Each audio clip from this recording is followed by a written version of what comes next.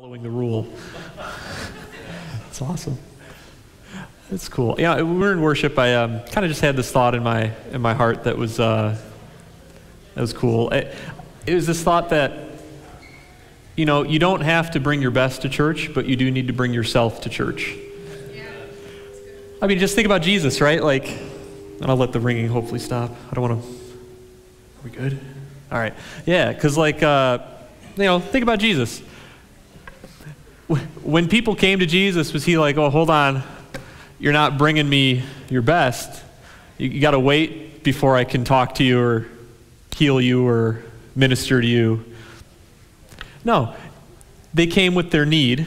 They came needing him, and he immediately filled the need. That's Jesus. And so I just want to encourage you, like, maybe, I don't know, maybe you didn't bring your best today, and that's fine. There's no judgment for that. If you're coming and you're honest and you're bringing who you are to God, saying, God, I need your help, that's good. That's very good. So Untold Stories, this is it's a fun series. I recently, well, probably over the past few months, I've come to really the firm conclusion on something. I've come to the firm conclusion that I am kind of weird. And oh, somebody laughed at that the wrong way, but no, you're good. No, I have. I've come to this conclusion because, well, I'll show you why in a second here. There's a couple things. Is the way I process things is just different. And I used to kind of think, oh, you know, everybody's that way. It's not true. And the way like that my mind works. So anyway, Buddy came to me and was like, hey, we're doing this series. You know, do you want to be on the schedule for it? It's called Untold Stories, and we're focusing on stories in the Bible or topics in the Bible that don't get talked about in church. And my eyes like lit up, and I'm like, oh, I can talk about anything, yeah. And the the first thoughts that came in my head, and this is, I think, proof positive that I'm a little bit weird, was a list of potential sermon topics, sermon titles. So we'll kind of just run through them one at a time here. So list of potential sermon titles for this series that I'm not going to do any of these, but I really kind of thought about it. It was my first thought. So first one, Old Testament genocide. That's a fun one to talk about, right? Yeah, it's exciting, encouraging stuff you'll leave ministered to. No, but I mean, it's an interesting topic that's not talked about, where sometimes God will kill lots and lots and lots of people in the Old Testament. It happens. Like, think about the flood, wiping out basically everyone on the earth. That's kind of a big deal, right? And so kind of talking through why did God do that during this specific time in history. It would be kind of an interesting discussion, I think. So that's one possibility. Next one, polygamy. Don't you do it? We don't talk about polygamy, right? Nobody wants to fight me on that? Nobody's like, oh, hey, I'm going to argue with you about that one. No, like, but it's in the Bible, right? There are plenty of people who had multiple wives in the Bible, and so it's something that's, you know, talked about, even though there's probably not like teaching on it necessarily. There is a topic there. And this one I've thought about quite a bit recently, and it's primarily because, so when I said that, everyone kind of laughed, like, oh yeah, like polygamy is obviously not something you should do, right? Like, it's like, of course not. It sits outside of our culture as taboo and wrong, and therefore I don't even have to preach a message on that. I don't even have to tell you why it's wrong. You just already know that. But what's interesting about polygamy is that, you know, it sits outside our culture, and no one talks about it, even though there's some stuff in the Bible that talks about it. But there are plenty of other topics that are within our culture that are argued about and talked about and thought of as good and right and true by some people and wrong by others. And we fight and talk about those things. But I've been using polygamy in my study when I read, and maybe this is a tool, maybe it's not. I don't know, it helps me. But I start thinking about this. If I'm studying something in Scripture, trying to figure out, is this good and true and right? What I do is I go, is the thing that I'm looking at, does it have more or less scriptural basis than polygamy? If it has less scriptural basis than polygamy, I probably shouldn't think it's good and true and right. And this applies to a lot of topics. So I'm not going to go down that rabbit hole. I could, but we're not. So that's one of the titles. Next one, what's up with demon possession? It's kind of weird, right? It happens a lot, especially with Jesus. He's going, you know, casting out demons and dealing with people with unclean spirits. I don't know if I've really encountered anybody with that, though. I mean, maybe I have and I haven't known it, right? But so anyway, that's another topic. Next one, church correction, delivering people to Satan. That's, again, another one we're not going to talk about. Everyone got like real nervous, like, wait, what is that? It's a thing. Paul did it. And I don't even really know what it means, to be honest with you. There's not like a big definition of what delivering someone to Satan was. There was this person, a little background, so I'm not terrifying you if you don't know about it. But someone was really doing something in a church that was really wrong and hurtful, and they were proud about it, and they were corrected about it, but they didn't change anything about the way they were doing or thinking or talking about it. And so Paul came to this very strong conclusion that this person needed to be delivered unto Satan for the destruction of his flesh so that his spirit might be saved. So the ultimate goal that Paul was trying to get to was salvation for this individual. It wasn't, for their destruction purely. But anyway, that's a topic that we could talk about. We're not going to. Okay, next one. I'm setting up the pastors here for maybe you guys can talk about, you don't have to. Next one. This one's kind of interesting. Creation before creation, ? So we know about, if you've been in church, you know about the 7 days of creation, right? When God created everything. But it is interesting. Genesis 1:1 starts off with, in the beginning, God created the heavens and the earth. And the earth was without form and void, and darkness was upon the face of the deep, and the Spirit of God hovered over the face of the waters. That's Genesis 1:1, start of the Bible. Verse 2 is, and God said, let there be light, and there was light. Interesting that it would appear, if we're reading this linearly, which I guess you don't have to, but the way I read it is, there was the heavens and the earth, and then God created light. So for how long was the heavens and the earth here, and how long was the Spirit hovering over the waters before the 7 days of creation? I don't know. I have no idea. It's an untold story, right? We don't really know. And there's lots of discussion about that. And you can search it on the internet if you want to. Actually, you can search all of these on the internet if you want to, but we're not going to talk about them today. So here's why I bring all that up. It's to bring up this idea that, I think we're all, in our own unique way, a little bit weird, maybe. That's one of the ways in which I'm weird, where someone gives me a sermon topic and I go off the wall immediately to all of these strange topics that we're not actually going to cover. And I got to thinking about that, and I just went, man, God, I think everyone's probably this way a little bit. Another kind of interesting story here, as part of my journey to discovering that God made me uniquely, that God made me a little different, is I'm actually a pretty good athlete. Historically, I have been. But my work, we had this work outing where we went to a bowling alley. And so anyway, we're all eating food or whatever. And I get up to bowl, and I'm terrible at bowling, horrendously bad. I bowled a 40 in 10 frames with my work colleagues, and I'm bowling, and it's into the gutter, into the gutter, into the gutter, and people are giving me funny looks, are you okay, man? Is something wrong? I'm how do you get the ball to go straight that far?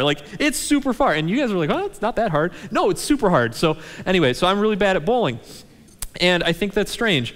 But also, at that work meeting, we had an executive come in who was pretty high up at the company, and he's from out of state. And everyone's kind of walking around on eggshells, basically, around the guy. And they're looking at each other hey, do you want to go talk to him or whatever? And they're somebody gave me a nod, hey, do you want me to go with you so you can introduce yourself? And I'm I don't need a wingman to go talk to somebody. This is he's just a person. So I went up and introduced myself. But that was weird, right? So we're all unique in our own way, but for me, that wasn't a problem. For you, bowling's probably not a problem, but it is for me. I got home and told Jana about me bowling a 40, and she, as the kind, supportive wife that she is, she asked me, did you ask him to put the bumpers up for you? I was oh, thank you for that, Jana. So sweet. But yeah. So anyway, I landed on this thing that I'm kind of weird, kind of different. And I would bet you probably are too. And then I started thinking about that and going, I think I'm an untold story. I think you're an untold story. There's never been someone like you on the earth. There's never been someone like me. Let's go to Psalm 139, 13 through 14. Verse 13 here. This is God doing this. For you formed my inward parts. You knitted me together in my mother's womb. I praise you, for I am fearfully and wonderfully made. Wonderful are your works. My soul knows it very well. Yeah. You're fearfully and wonderfully made. God had intention for you when he created you. You're not a mistake. The way he made you is not a mistake. Your personality is not a mistake. I grew up, I'll tell you this, as a kid, I recognized that for whatever reason, I seemed to have greater impact on other people than they had on me. And I seemed to have greater impact on other people than they had on each other. And it always bothered me because I just wanted to blend in and fit in. It was always something that I was like, oh, I don't really like that about myself. Why can't I just be one of the normal kids who kind of just doesn't end up leading things, who doesn't end up being the first to do things, who doesn't end up disrupting whatever's happening. It was a thing for me. And I had to come to this conclusion that God had a purpose and a plan for my life, that he wanted me that way. He created me that way. Maybe I'm supposed to be someone who disturbs the norm. That's what God's called me to be. You might have areas of your life where you look back and you go, man, well, God, why did you make me this way? Oh, he's got a plan and a purpose. There's a reason he made you that way. Don't hate what God created. You're fearfully and wonderfully made. And not only that, skip down a couple verses here. Verse 16, this is great. He made you with purpose. Verse 16 says, your eyes saw my unformed substance. In your book were written every one of them, the days that were formed for me, when as yet there were none of them.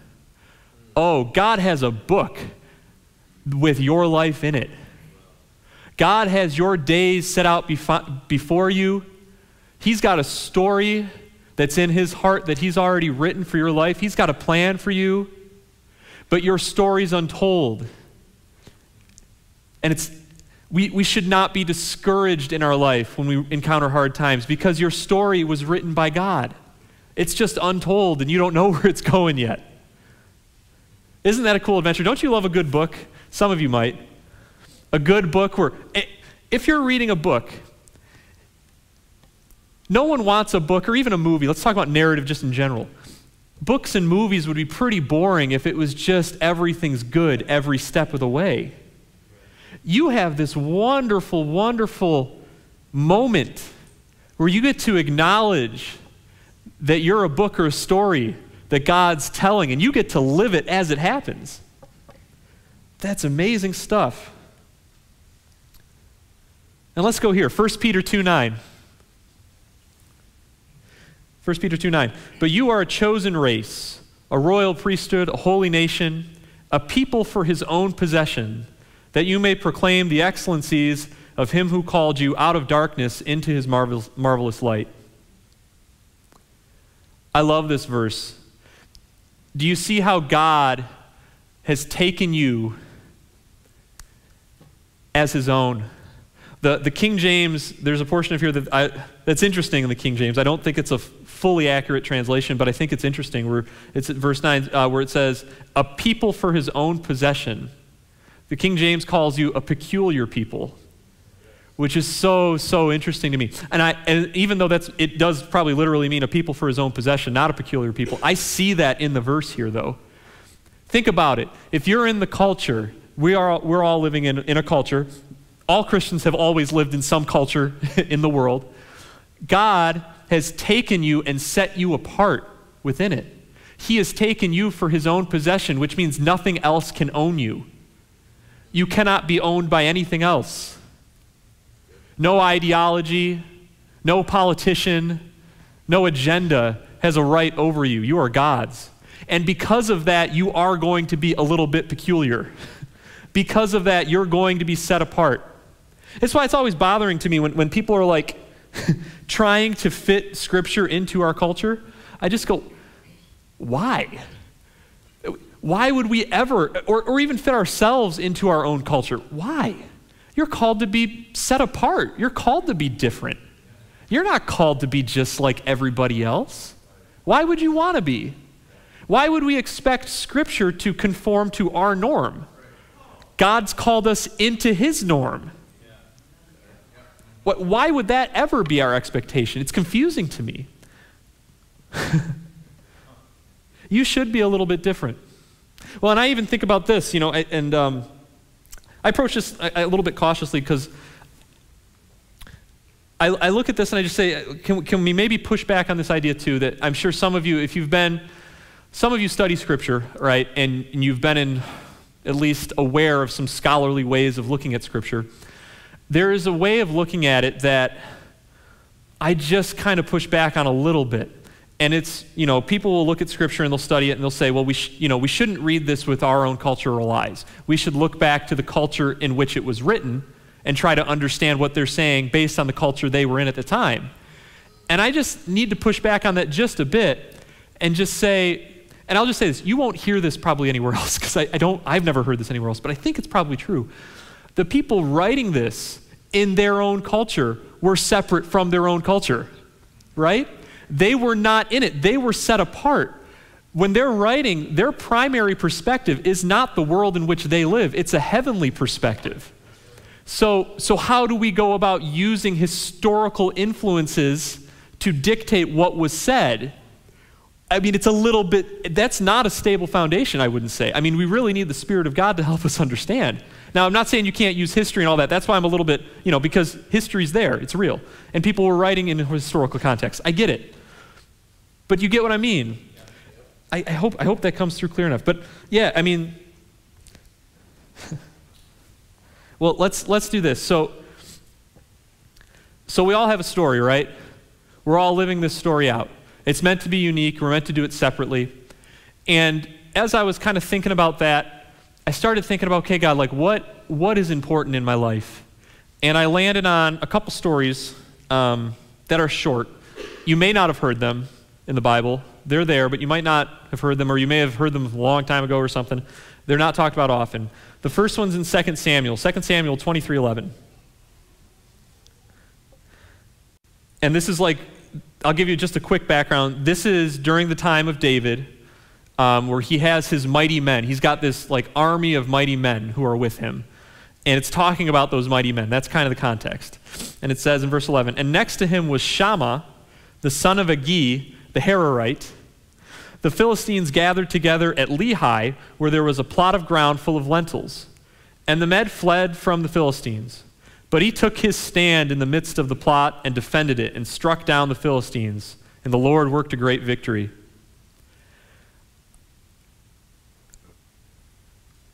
You were made for this. You were made for this. I wonder if Shammah, this person Shammah, knew before this event happened that he was made to stand his ground in a field of lentils and fight an army. He probably didn't know it until it came upon him. But there was probably training for years and years and years that brought him there. Don't be short-sighted. I've fallen prey to this in my own life where I've seen things that I've seen things that God's doing. He's putting me in places where I feel like what I'm doing is pointless. I'm doing work that doesn't matter. I'm not impacting anyone's life. I'm like David maybe in the fields being a shepherd in some cases, right? Just like tending to sheep while the army's out doing the things that matter. I felt that way before. Don't fall victim or prey to the idea that what you're doing in the here and now doesn't matter, because you are gaining a skill set that will matter in the future. God doesn't waste anything in your life. He refuses to waste things in your life. Anyway, I was reading this, and how cool is it this guy, it's just a field of lentils, right? They're outnumbered, they're on the run, him and the other warriors, and something in him looked at this field of lentils and said, this is food. I've heard some teaching on this. I've actually heard different perspectives on it. The depth within Scripture is considerable. You can learn multiple things within one passage. But what stuck out to me was he stood where the food was and said, no, they're not taking our food. We've been running from them, but now they're going to take our food. And he wasn't even just thinking about himself at this point. He was probably thinking about those around him. Thinking, what are they going to eat?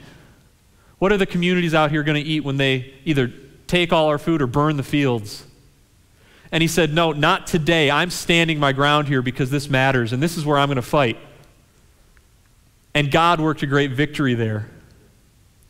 Where's the food in your life? Oh, that's an interesting question. There's a verse in Proverbs that says, why spend money on that which is not food? Which I always use it as an excuse to eat out at expensive restaurants. Why spend money on that which is not food? But I think what he's getting at, and what's kind of being got at here, there are things like, I'll say, coming to church, being ministered to. That's going to be food for your soul. Having a community, people that you can reach out to, that can encourage you, that you can live and breathe with. That's food for your soul. Your kids, making sure they have what they need. That's food sometimes for your soul. Where is the food at? What's going to satisfy you? Sometimes it's even just I'll be honest with you, it's like scripture time in the morning or at night, whenever you do it. This is your time to eat. And we give up that time because we're tired. I mean, I do sometimes. But we have to choose the things in our life that satisfy us and say, no, like, I'm going to stand my ground there. So that's a cool story about a guy named Shammah. But when I was looking at this, that's not the person who stuck out to me. There's another person in this.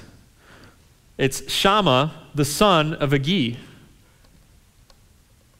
So we've got our own story. Shammah had his own story. But then there's Agi.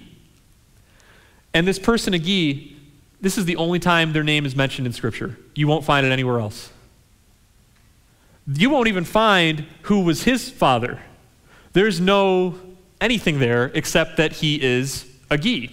He's the dad of this guy Shammah.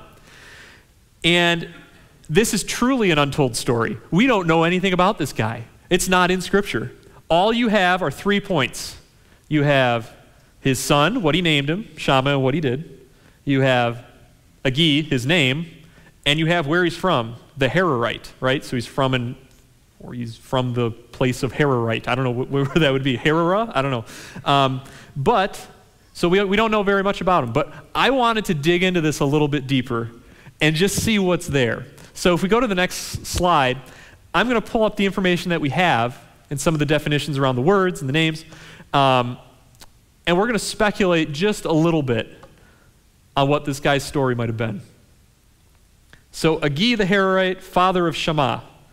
We'll start at Hararite. What does it mean to be a Hararite? Well, Hararite means mountaineer or mountain dweller, and it could also mean curser or cursed. Okay? So this guy's probably like coming from a mountainous region. Maybe he's a hillbilly, maybe he's a mountain man, but he's coming from a mountainous region, and it could be that region is kind of viewed as a cursed place or a place where nothing good comes from, right? It's not a great place to be. The name Agi, and before I even give the name here, well, you can see it up there, but before I even give the name, when parents name children in the Bible, sometimes it's prophetic, right? It's like sometimes, like Jesus was named because it was like a prophetic name and it needed to be, Jesus, which means like the mighty one, right? Or the almighty one. So some names are prophetic given to children, but most of the names you see in the Bible probably say more about the parents than they do about the kids. So like think about this. If you name your kids something, are you naming them that like prophetically? Like you might be. But in a lot of instances, the reason we name kids the way that we name them is because we have something happen in our life that's meaningful to us. And we go, I want to name my kid because like I have this truth that I really value, or this name that I think is really cool, or like, so it says more about the parent than it does typically the kid when they get a name. And so Agi's name is fugitive, or it comes from this verb, agah, which means to flee. And so this says something about Agi's parents, where perhaps, and again, this is speculation, perhaps his parents were people who had to flee or were fugitives and named their son that. So they run to this mountainous region, to this cursed region perhaps, and they have this kid and they name him fugitive because that's what their life is. It's a life of, being a fugitive. And then again, Agi names his son Shammah, which says something probably about the father. It says appalling desolation. That's a great name. How would you like to be named? Appalling desolation. Yeah. But this dad is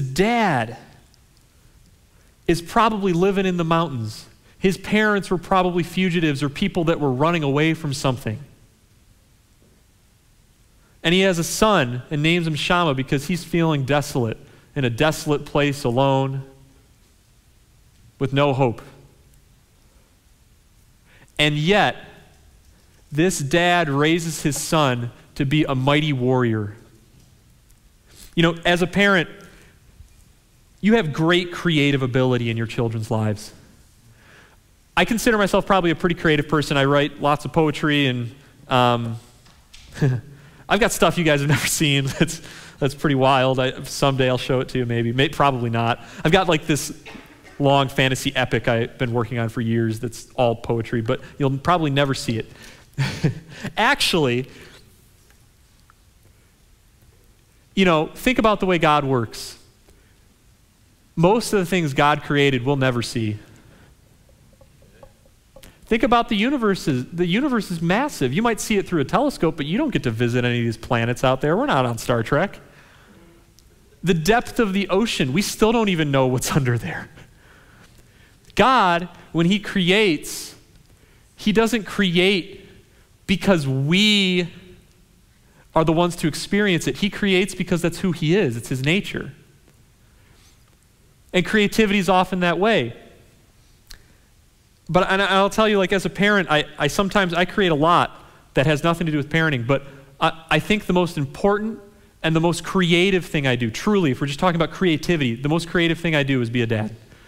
Because I have these lumps of clay in front of me, and God's made them a certain way. There's specific types of clay. He's got a hand in their life, and he's using me as a parent to guide and shape them. What creative ability I have there. I speak to you maybe once a month or something like that, once every 2 months. And I can make an impact doing that. There's no one who gets impacted more by me than my kids. And as cool as sometimes the messages are that I preach, there's nothing cooler than what I do for my kids on a daily basis, though it be mundane.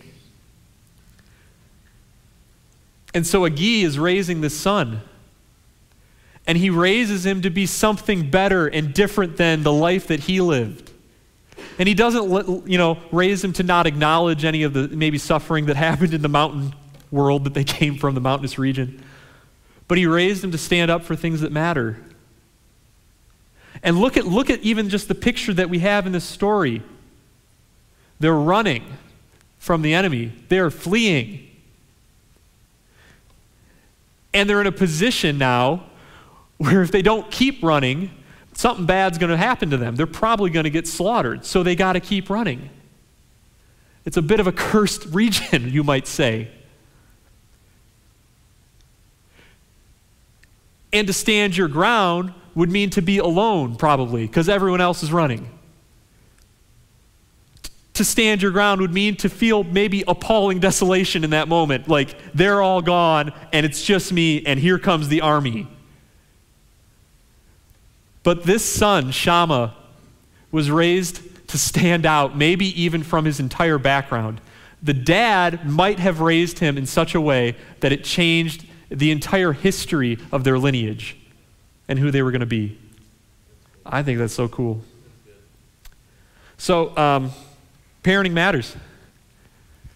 Parenting matters. I had a shirt picked out that I was going to wear today, and it wasn't this one.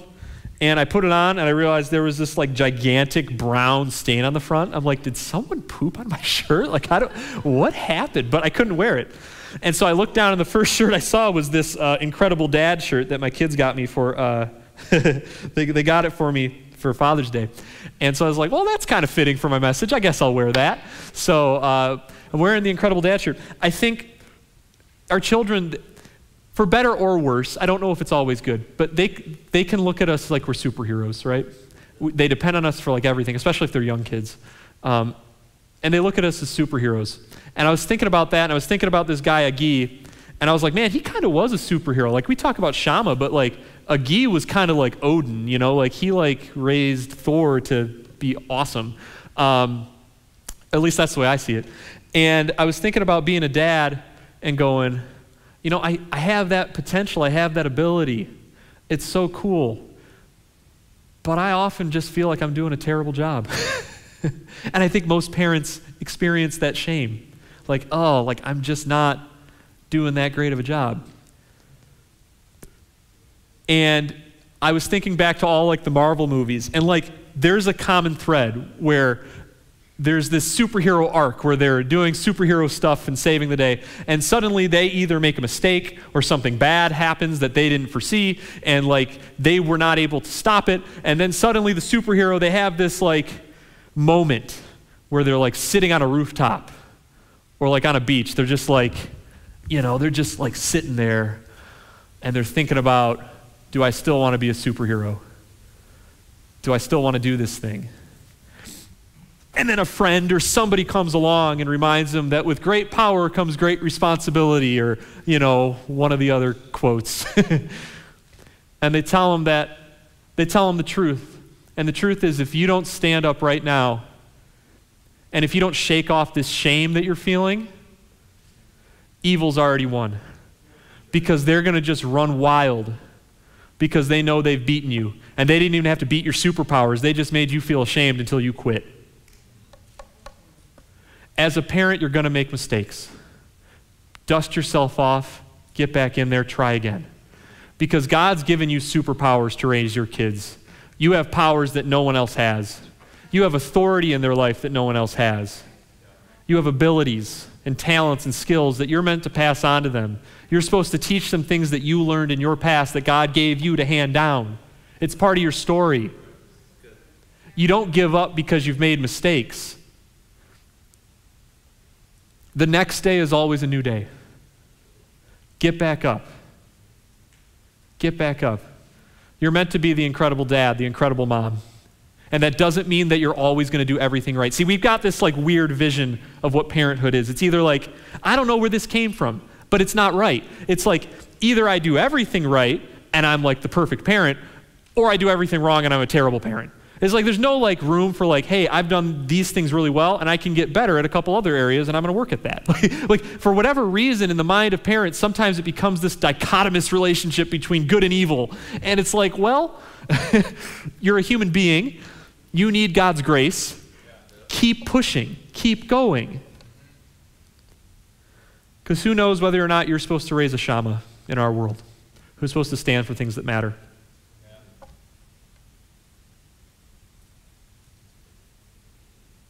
Yeah. A quick story here. Because I want to kind of like paint a little bit of a brief picture here of what parenthood can be. I was talking about parenthood being creative. When Gideon was a young kid, he had this like thing that maybe I taught him to do, and I'm not sure if I did or not, where if we would build something, he would just like knock it down and laugh, and it would be like funny. And I have a vague memory that maybe I did that with him when he was like 2 or something. And it was like a funny thing, but then it became this thing where that's all he would ever do was break stuff. Like he wouldn't build literally anything. And it was kind of frustrating for us. Jan and I were talking like one night, like, why doesn't he like build stuff? Like all he does is break stuff. He was like, that's it. And so I was like, yeah, that is kind of weird. And I'm not sure exactly why. But when we had one of our kids, I think it was Teddy, it might've been Teddy, I had 4 months of paternity leave, which was incredible. It's a true blessing. And so every day, or almost every day, I decided that I would take Gideon and we'd work on this, like a Rector set thing that would create this big old rocket ship. And for you guys who don't know me, I'm terrible with like tools, like I'm not good at it. And these like Rector sets have like these tiny little like screws and nuts and bolts, and there's like thousands of pieces, and it's like, for me, that's not great. And so I'm doing this with him for probably like an hour every day, every other day. And we're just sitting down there doing it. And it's terrible really for me. And it's slow. Oh, being creative in your kid's life, it's not fast. You're running a marathon. Don't expect it to be like, I did something great one day. It's done. You're running a marathon. It's every day, and it's in the mundane and the tedious. It's probably in the stuff that you don't like to do. It's just kind of the way it works sometimes. And so I'm building erector sets with him. He's like kind of engaged, but he's like not loving it. Like he's like, yeah, it's okay. Well, this is kind of fun. And after about a couple months of doing that, he starts building things on his own. because he sees this rocket ship coming together and becoming something that's kind of fun. And a couple months after that, we finish it, and he's like so excited to have his rocket ship, and then like he's done with it. After like 2 days, it's like we put in all this work, and he's like, all right, I'm on to the next toy. Like, okay, thanks. But since that time, and Jana can confirm this, he doesn't break things almost ever. Like, he never does. And it was this cool experience of going, man, like, I actually can impact my kids. I actually can have an impact. They're not just going to do whatever it is that they're going to do. Like, as a parent, I kind of have a place here. It's kind of cool. It's a fun thing. See it as a fun thing more than just a heavy weight, all right? You get to shoot an arrow. Think of a child as an arrow. You get to point them. You get to be their launch pad. Point them where you think God wants them to be. Be creative. The last thing I want to say here has to do with the other side of parenting. It's being a kid. And some of you may have had experiences with your parents growing up that weren't great. It's a reality. Or your parents did their best, but they failed a lot. Or just sometimes, okay? This is reality. This is where we live. And I was reading this other story in 2 Kings. It's talking about one of the kings named Josiah. And both his dad and his grandpa were previous kings or leaders of Israel, or Judah, I think it was. And they both did evil in the sight of the Lord, it said. So they've got this family heritage of disobeying God's commands, of not doing what they're supposed to do, and people dying. And Josiah, we'll start in 2 Kings 22, 1 through 2. Josiah was 8 years old when he became king. Imagine that. And he reigned in Jerusalem 31 years. His mother's name was Jedidah, daughter of Adiah. I'm going to mess up all these names. She was from Bozkath, and he did what was right in the eyes of the Lord and followed completely the ways of his father David, not turning aside to the right side or to the left. I love this. It says he did what was right in the sight of the Lord, right? And then it points to who he followed. It was the ways of his father David. David wasn't his dad. His dad was evil. David was not his dad. David is farther up the generational chain, right? But God points out the true heritage. And we have a heavenly Father. Your real dad isn't actually here on earth. He's in heaven. He's your real dad. So you are not chained, you are not tied down to the mistakes of your parents or to their parents or to all the way up to Adam. You are not at all chained down to those things. Can I set you free for a moment? You might have things that you've realized in your life and you go, oh, that comes from my mom. Oh, that comes from my dad. Oh, I can't help it. Well, listen to me. You might not be able to if we're just working with earthly stuff. But you've got a dad in heaven who you can learn from, who you can remember. He's the one who created you. He's the one who wrote your story. He's the one who created you special and different. You are not tied down to those things. God's here to break curses in your life.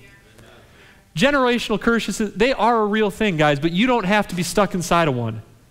You can break free. It might not be comfortable, it might not be easy, but it's right and it's there and it's coming. Look what happens here. Hilkiah, the high priest, this is the same story, said to Shaphan, the secretary, I have found the book of the law. This happens when Josiah is king. I have found the book of the law in the temple of the Lord. He gave it to Shaphan, who read it. When the king heard the words of the book of the law, he tore his robes. The Bible, at that time, like the book of the law was like a portion of the Bible. It was missing. It had been left out. It had been disregarded. Scripture was not a part of what the kings or anybody else was really reading. And this dude found it. And he brought it up. And when the king heard it, he goes, oh my, and he rips his robes because they're not following it at all. And then the king called, this is 2 Kings 23, then the king called together all the elders of Judah and Jerusalem. He went up to the temple of the Lord with the people of Judah, the inhabitants of Jerusalem, the priests and the prophets, all the people from the least to the greatest. He read in their hearing all the words of the book of the covenant, which had been found in the temple of the Lord. The king stood by the pillar and renewed the covenant in the presence of the Lord, to follow the Lord and keep his commands, statutes and decrees with all his heart and all his soul, thus confirming the words of the covenant written in the book. Then all the people pledged themselves to the covenant. That's a beautiful thing. He stood his ground. This is basically, honestly, this is the same thing as the story of Shammah. It's the same thing. The king came in the midst of this circumstance where everything's flowing one direction. It's all going this way. And the king stops and he goes, I'm not going that way anymore. I'm following the heritage of my real dad, David, my real dad, my real father, God, right? I'm turning this way and we're going to push through this current, this river that's flowing the other way. We're going to push through it because this is what God's called me to do. You don't have to be like everyone else. In fact, God's called you to not be. You don't have to follow the ways of the people around you. In fact, God's called you not to do that. You've been called to be separate and different and stand out like a sore thumb. And in doing so, take people with you to do the same. What a powerful thing God's put in your heart. And it's going to look different for each of you. Let's pray. God, thank you so much for being the steady foundation, for being the cornerstone, for being the thing that holds everything together through the shifting sands of wild ideas and cultural ideologies, God. Thank you for always being firm. I just pray that you would motivate us even more fully to go forward and do what you've called us to do. I feel like as I'm praying, he's kind of wanting me to share one more thing, and it's this, think about creation. When God, we sang this song about, God's creation, creating the billions of stars, and creation obeys his word, and so will I.